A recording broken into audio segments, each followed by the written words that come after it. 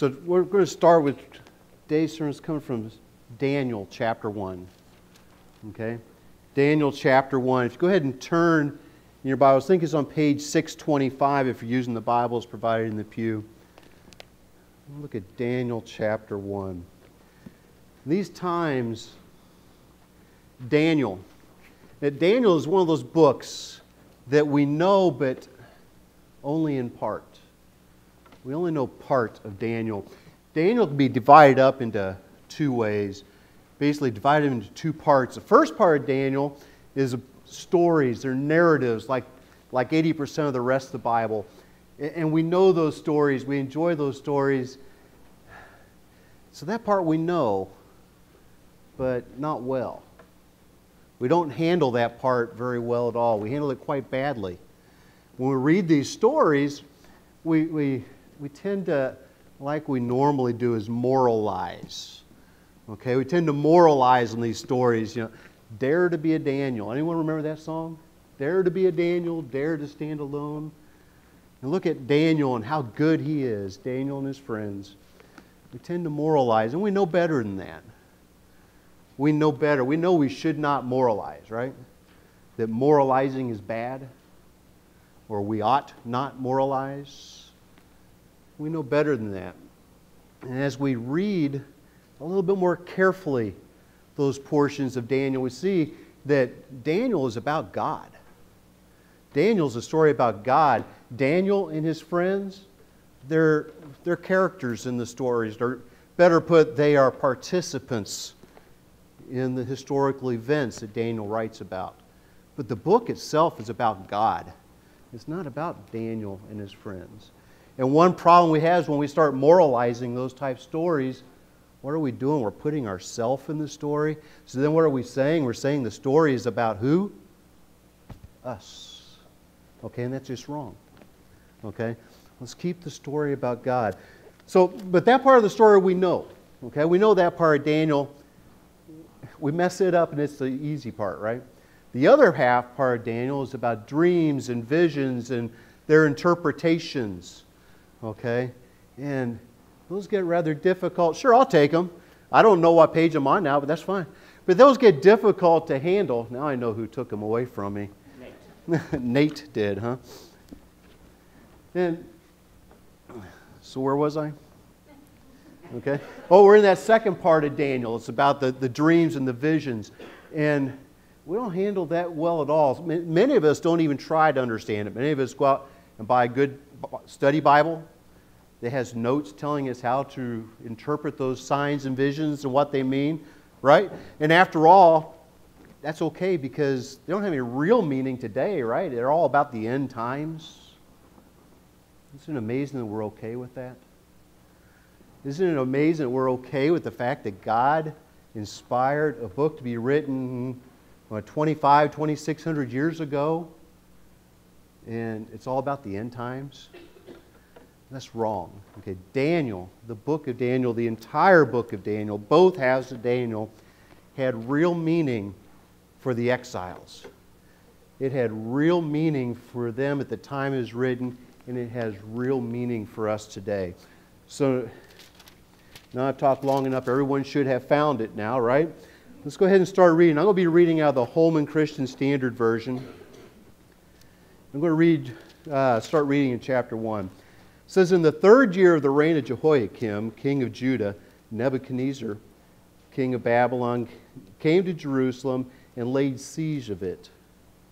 The Lord handed Jehoiakim, king of Judah, over to him, along with some of the vessels of the house of God. Nebuchadnezzar carried them to the land of Babylon, to the house of his God, and put the vessels in the treasury of his God.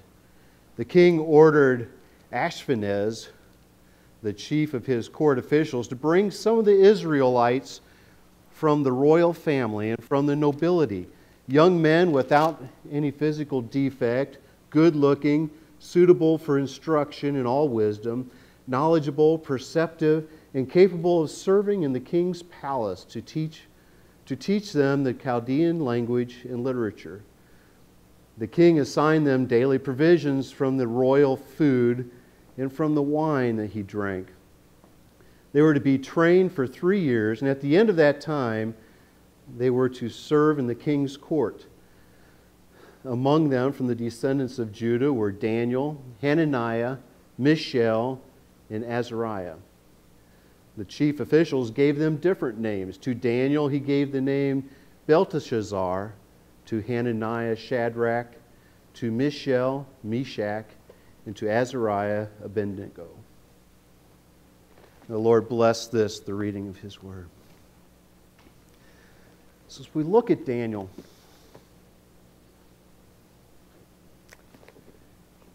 as we read Daniel, let me just tell you right now, I'm really looking forward to this message. And the message has an entirely different significance to me today than it did this morning when I last read it. Okay, so if I get choked up a little bit, bear with me, okay? So it's 3 o'clock in the morning. You're sitting there by yourself and you haven't been able to sleep. You can't sleep. You're still waiting. You're worried. So your son and his family were going to be driving down to visit you for Mother's Day, and they were due in at 8, and they're still not there. You've tried calling. They don't answer their phones. You wonder why he finally started listening to you all those times you told him not to talk on his phone while he's driving. It's not a good time to start listening. Since about 10 o'clock, you've been really worried. You've been started worrying. You've been about the past 5 hours in prayer, praying that God's protect him. And that's always worked in the past. God's always been there to protect your family. He's always been there for you. And so you turn to Him one more time. So here it is, about 3. You've spent the past 5 hours in prayer. And then you see the reflection of the headlights up on the wall. And you start feeling that sense of joy. They're here. You mess up your hair and throw away the coffee so they don't know you've been up all night, right? And then you go run into the door, open the door, and there stands a police officer. Is it Mr. White? Yes, sir. There's been an accident. And then you hear those terrible words, and there are no survivors. How do you feel? What are the feelings that are in your head right now? What are your thoughts? What are your thoughts? Where do you turn to? Do you turn to God? Can you turn to God at this point? Or do you not want to because He let you down? Why turn to God? I mean, does He even exist? After 5 hours of prayer and then you get this? What are your feelings? Total despair?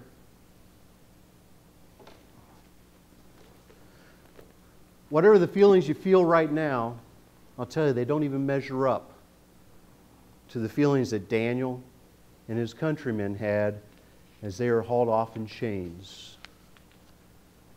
As they were hauled off in chains to a new country. Being hauled away as, to put it bluntly, not even just slaves, worse than slaves, they're being hauled away as living trophies. Living trophies. And if you look there in whatever verse that was, verse 3, the king ordered Ashpenaz, the chief of his court, to bring some of the Israelites from the royal family. Okay, this is the royal family in line for the kingship from the nobility. Young men without physical defect, good looking, suitable for instruction of all wisdom, knowledgeable, perceptive. There were some very, very strict guidelines of who he was to bring away. These were the cream of the crop. These are living trophies that they're being hauled off as. And not only are they being hauled off as trophies, but look there in the last half of verse 2, it says that along with some of the vessels from the house of God. the vessels, the fixtures, the silver cups, the items from the temple are being hauled off too. And Daniel and his friends, Daniel and his country knew what that meant. See, in the ancient Near East, when you had one kingdom conquering another kingdom, it wasn't a matter of one king battling the other king. It wasn't a matter of a kingdom battling a kingdom. It was also a matter of one God defeating the other God. So as Nebuchadnezzar and his army defeated Jerusalem, Judah, it was also looked at their God was defeated. And so as Daniel and his friends are hauled off for human trophies, they see the fixtures from the temple brought with them, and they know that they're going to be placed in these pagan temples in a position so that their God, the defeated God, would be able to worship the triumphant God. So they also knew that their God was being hauled off as a trophy. You see, Daniel and his friends, they were living this situation. They were living through it. They weren't reading it. I'm sorry, Greg, did I go beyond my bounds there? You define it for me here. Okay? Okay. They were living this. They weren't reading it. So they didn't have verse 2. Okay, they didn't have verse 2 where it says, the Lord handed Jehoiakim, king of Judah, over to Nebuchadnezzar. They didn't know that God was involved here. So as they're being hauled off, what are their questions? What are their questions? I think very similar to mine at 3 o'clock in the morning. Is my God really God? Is God really God? And if so, can He rescue me? In light of my today's circumstances, in light of the situation I'm in now, can God rescue me? Can He forgive me? Can He redeem me? So is my God really God? And can He redeem me?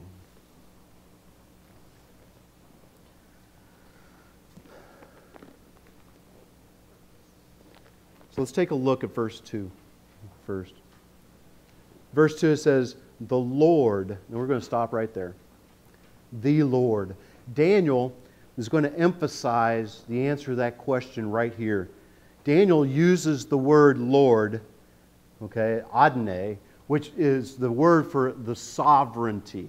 The Lord, not God, but Lord. The person in charge, the sovereign being. And he also, throughout the book of Daniel emphasizes by it's the God or the Lord, not just Lord or God. Okay, so Daniel says, the Lord handed Jehoiakim over to Nebuchadnezzar. And we see this throughout the book of Daniel. The book of Daniel, as we'll learn, just screams that yes, our God is God. Our God is in control. Our God is the sovereign. And we know this. We know this. But to be honest, if we're honest with ourselves, we know that there are times where, we deep inside we think, yes, our God is in control. And He's in control as long as things go the way we agree with God they should go, right? At times when life doesn't go the way we think it should go, what's the first question we ask? Why, God? Or where was God? That's always a big question. Where was God when this happened? Or God, why is this happening? Have you ever looked at what the theology on the other side of that question means? The theology on the other side of that question, you're saying that God is in control when things happen the way you want them to happen. But if they don't happen the way you want them to happen, that maybe God's fallen asleep at the switch. And you say, God, God, I know you're busy right now, but can you fix this for me? Because this is not the way my life is supposed to go. I know we've said that. I've said that. I know many of you have said that. I've prayed with some of you as we were saying that. And these are the questions that Daniel answers for us. Daniel, the book of Daniel, gave the exiles that hope. Yes, God is God. Yes, God is in control. And yes, God will, not can, but will rescue us. That is the message of the book of Daniel. So let's get started. Let's look at verse 1, chapter... Strike that. Chapter 1, verse 9. I'm going to go through this quickly just to state my case, or state Daniel's case. Chapter 1, verse 9. God had granted Daniel favor and compassion from the chief officials. Okay, here as Daniel, the story we're all familiar with, where Daniel is given this new diet. He doesn't want to eat that diet. He's afraid it may defile him. And he says, I don't want to eat it. The chief official says, hey, we got a problem here. This is what the king says you're supposed to eat. Okay, and the king is sovereign after all. The king says this is what happens. That's what happens. Okay, well, that gets overturned. How does it get overturned? It's because God granted Daniel favor and compassion in the chief official's sight. Move on to verse 17.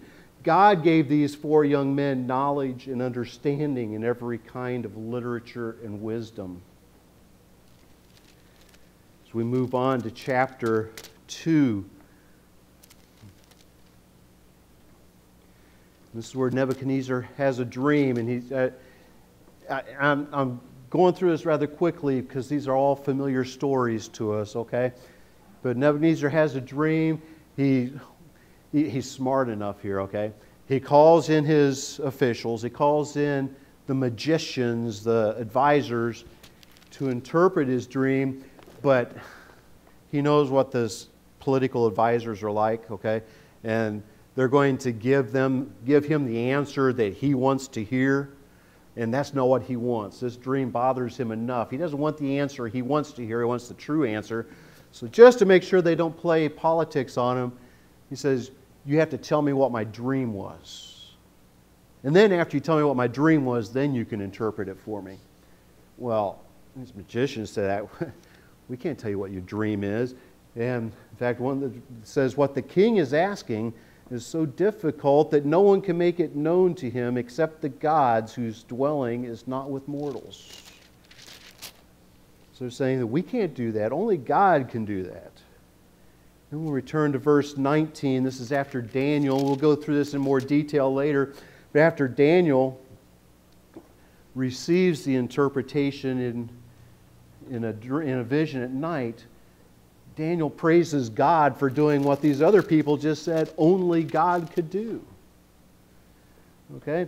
Verse 19, verse 19, this one right here, okay?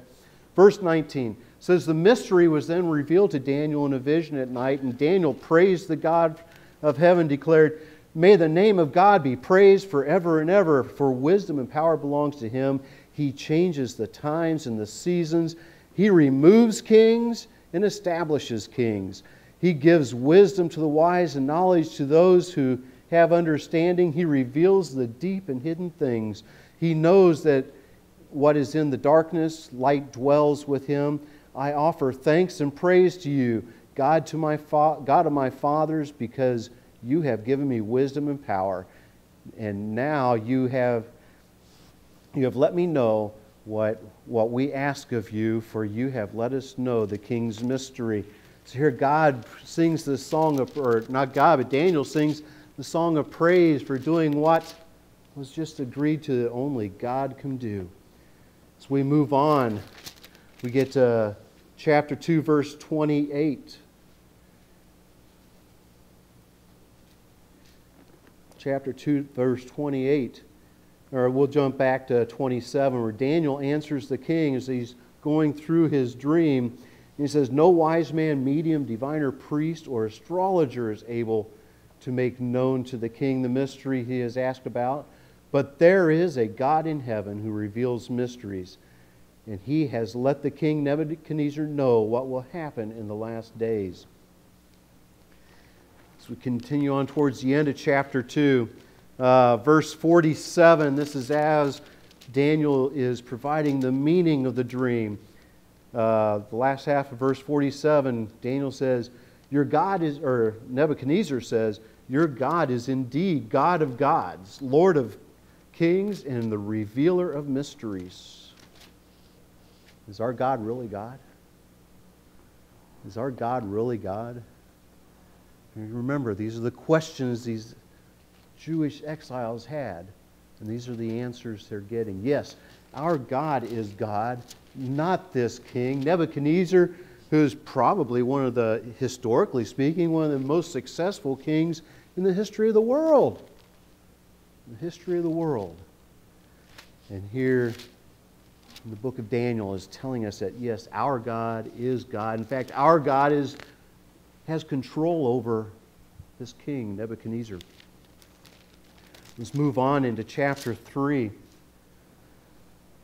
This is the story we know where Daniel's 3 friends are being thrown into the furnace for failure to bow down and worship the statue of Nebuchadnezzar. And I'll start in verse 16. Shadrach, Meshach, and Abednego replied to the king, "Nebuchadnezzar, we don't need to give you an answer to this question. If the God we serve exists, then he can," notice can, not will, "then he can rescue us from the furnace of blazing fire, and he can rescue us from the power of you, the king." Move on to verse 25. Nebuchadnezzar, this is when the 3 are in the furnace. Nebuchadnezzar exclaims, "Look, I see 4 men not tied, walking around in the fire unharmed, and the 4th looks like the son of the gods." We'll continue on to chapter 4. You get the picture here? Is our God God? Is our God God? You get the picture. The book of Daniel is about God, and it's answering those questions. It says, "At the end of those days, I, Nebuchadnezzar," this is after Nebuchadnezzar has had a 7-year period of what we today might call schizophrenia, okay? It says, "But at the end of those days, I, Nebuchadnezzar, looked up to heaven, and my sanity returned to me. Then I praised the Most High and honored and glorified Him who lives forever." This is Nebuchadnezzar, that evil king. Okay, like I said, historically one of the greatest kings. He is praising and honoring him. So is our God really God? Well, Daniel screams yes. Yes. And that, as we go through there, that is what we would today call the doctrine of sovereignty. Okay? Doctrine of sovereignty. It's a doctrine we have of this sovereign one. You have to say it that way, sovereign. It has to have 3 syllables, okay? If it doesn't have 3 syllables, it does not qualify as a theologically acceptable word, okay? So you have to say sovereign, okay? But God is sovereign. He is in control. What does sovereign mean? It means the ultimate, absolute authority, control. God is in control of absolutely everything. The doctrine of sovereignty, all laid out there in Daniel. You can read this also in Romans. You can read it in Ephesians. But I like reading it in Daniel because when you look, God's wise, okay? He's a little bit smarter than I am. I don't know about some of you, but a lot of times as I sit down and read the Bible, there are a lot of times I say, "God, why don't you just give me a good systematic theology book? A divinely inspired systematic theology book, so I don't have to do all this work." Does anyone else feel that way? No? I guess I'm the only one? Okay. But what am I missing if I do that? I'd be missing the stories. I'd be missing reading Daniel and not only finding out what sovereignty really is, but how it works. Okay? What that sovereignty actually looks like in life. Okay, so as we look at Daniel, that's why I chose it to talk about sovereignty. About 2 months ago, Pastor Mike talked to me and said, hey, I want you on May 5th, or May 6th, this is the 6th, right? I'm not a day late. Okay, so I want you on May 6th, if you would, give a sermon on doctrine. Give a sermon on a doctrine. And I immediately knew that sovereignty was the doctrine I was going to speak on. I didn't know exactly what I was going to say about it, but I knew that would be the doctrine. And that's because every doctrine we have, every belief, doctrine simply means belief, okay? Again, belief just sounds too simple to call theological, so we have to call it doctrine instead of belief, okay? But every belief we have rests on the fact that God is sovereign.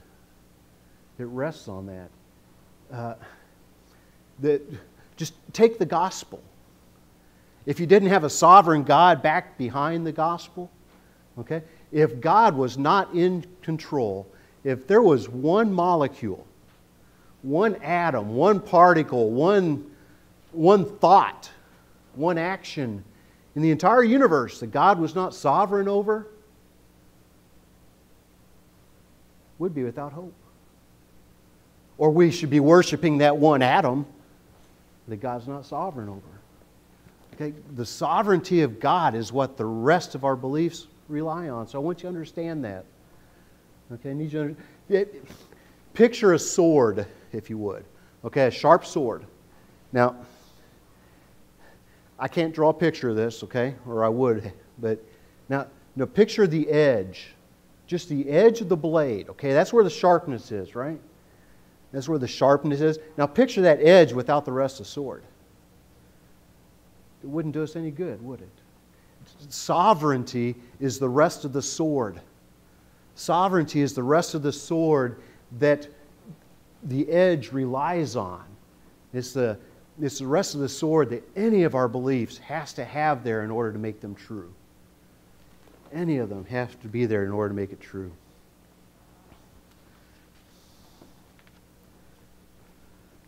This brings us to our second question. Okay, so our God is God. But will He redeem us? Will He rescue us?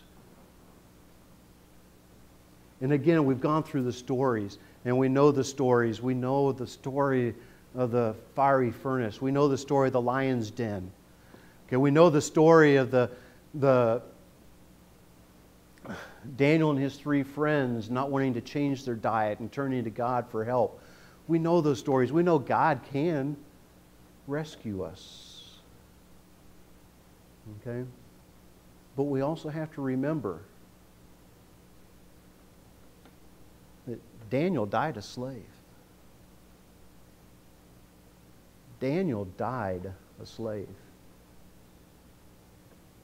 Sometimes that rescue does not look the way we want it to look.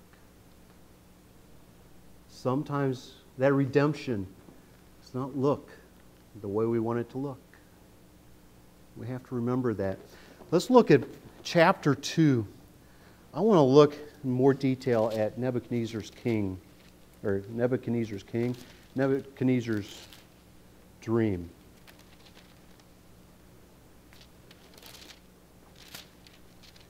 I want you to think of what it meant to Daniel.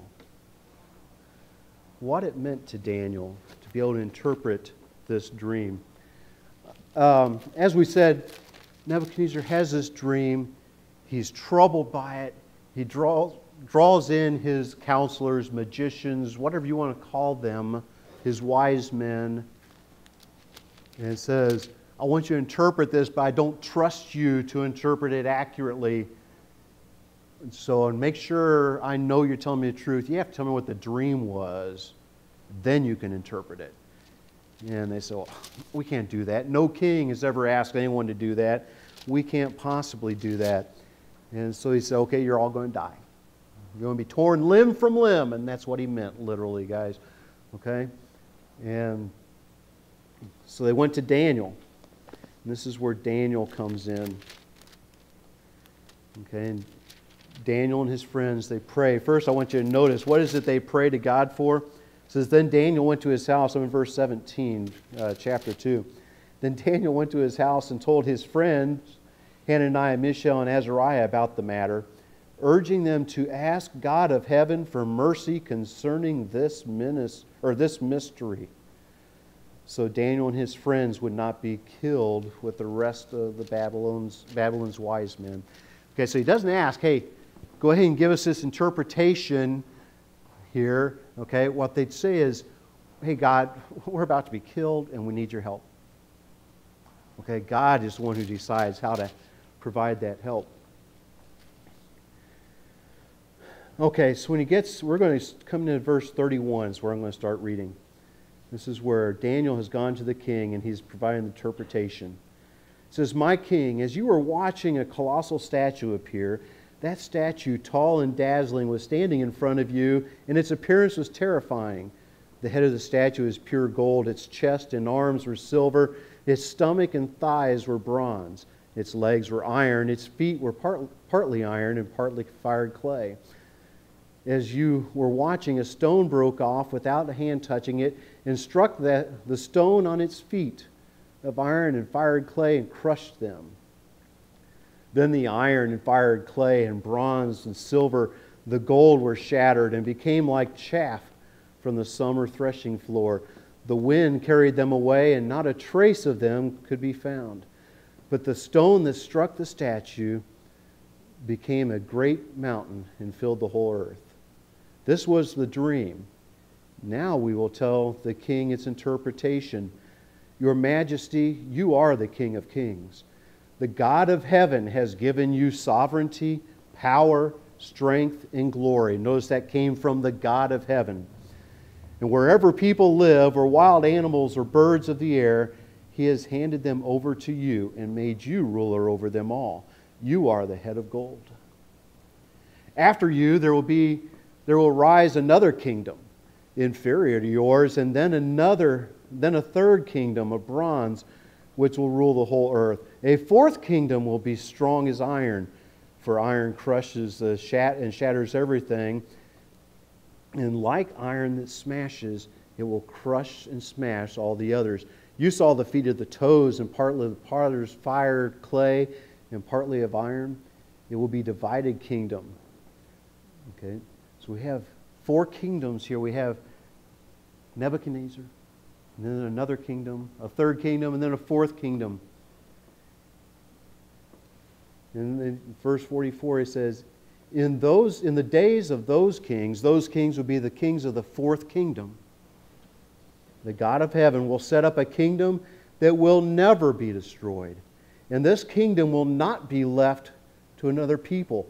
It will crush all the kingdoms and bring them to an end, but will itself endure forever. Imagine Daniel. Daniel has the opportunity now to go in front of Nebuchadnezzar. And he goes there in front of the king and he says, King, I've got the answer to your dream. The answer is four kingdoms. You're kingdom number one. And you're not going to last. Because kingdom number two is going to come in and they're going to defeat you. But they're not going to last either. Kingdom number three is going to come in and defeat kingdom number three. And kingdom number four is going to come in. But eventually, King, there is going to be a kingdom established in heaven where the Lord of Lords and the King of Kings will reign forever. And I'm part of that kingdom. I'm part of that kingdom. There's nothing you can do to me. Let's look at verse 44. 47. 44. I was right the first time. In the days of those kings, the God of heaven will set up a kingdom that will never be destroyed. And the kingdom will not be left to another people. It will crush all those kingdoms and bring them to an end, but will itself endure forever. That is where our hope is. That is where Daniel put his hope.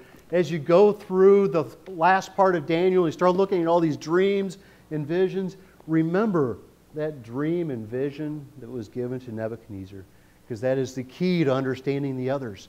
Okay? Those dreams and visions are to bring us hope.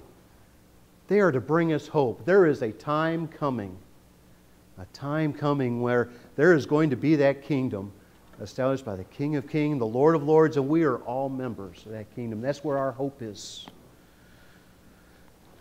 That's where our hope is.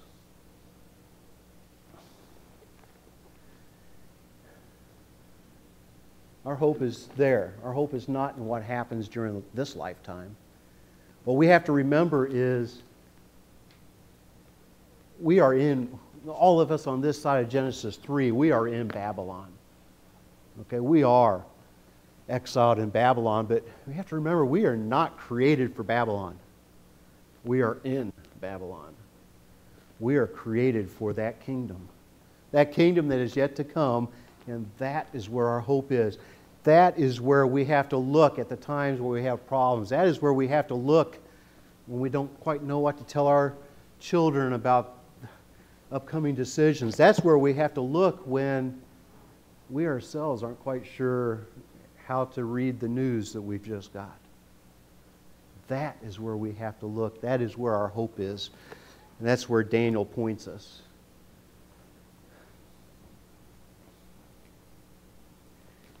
Can God redeem us while we're in poverty? And leave us in poverty for the rest of our lives? If your answer is no, you don't understand that redemption. Can God redeem us when we're in bondage? When we are a slave of some sort and never free us? If the answer is no, we still don't understand redemption. Can God redeem us as a single and keep us a single the rest of our lives, never give us that soulmate that we're looking for? If the answer is no, we don't understand redemption. Can God redeem us in a bad marriage and keep us in that bad marriage and it never gets better?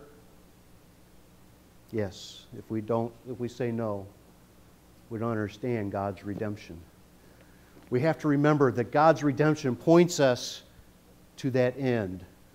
God's redemption brings us to that final kingdom.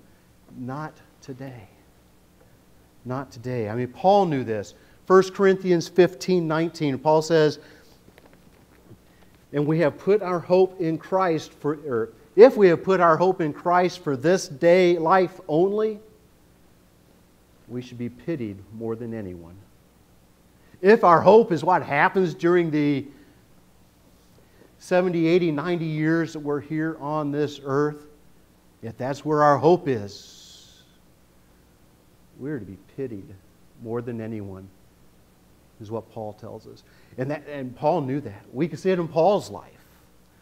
You know, Paul's untouchable because he knew this.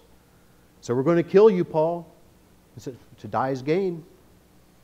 Yeah. Okay, then we're going to let you live. He goes, hey, to live is Christ. We're going to beat you. This is why I do not consider the sufferings of this world to compare to the glories of Christ. And so, well, then we'll throw you in prison. So give me a hymnal. I'm going to convert all your guards. We're going to be singing worship. No, you can't sing. Well, then give me some writing material. I have letters to catch up on. Okay? Nothing, you couldn't defeat Paul because Paul knew this. Because Paul knew if we put our hope in this life only, we're the most to be pitied. Friends, I just ask you now, just take a look around. Look around at your family, your church family. And we know there are people here who have questions. We know there are people here who have something they're suffering through that maybe doesn't have an end.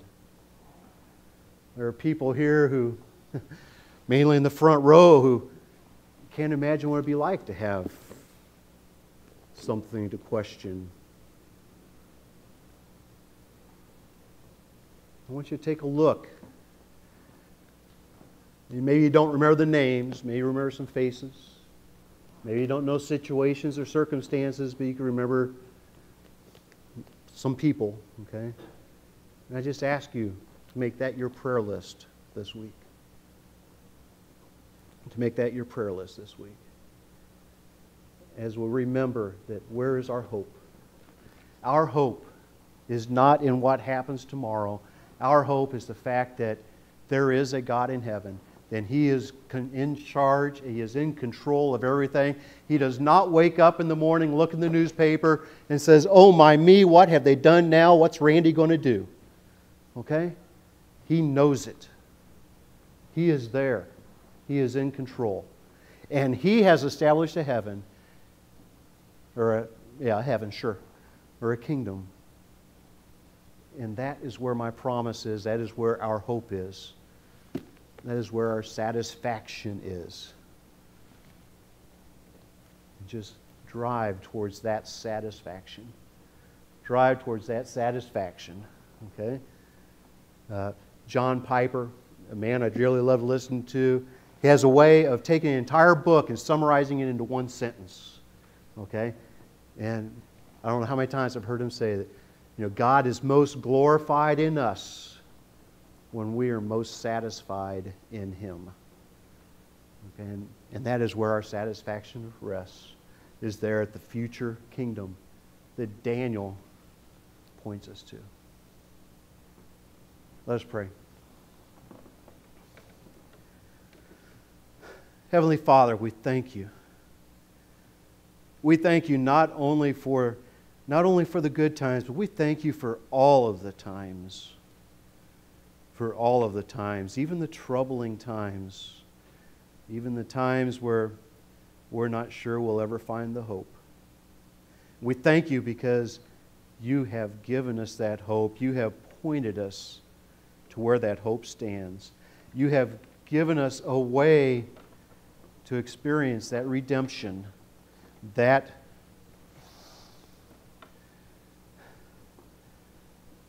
freedom, that forgiveness that only You can provide. And Father, now I pray that You send Your Spirit to do the work that I cannot do. The work of pointing out the significance of Your message, of convicting us and drawing us to You by pointing out and pulling us towards that hope that we have, that hope that we strive for. Pray all this in the name of Jesus Christ, Your Son. Amen. Virgin.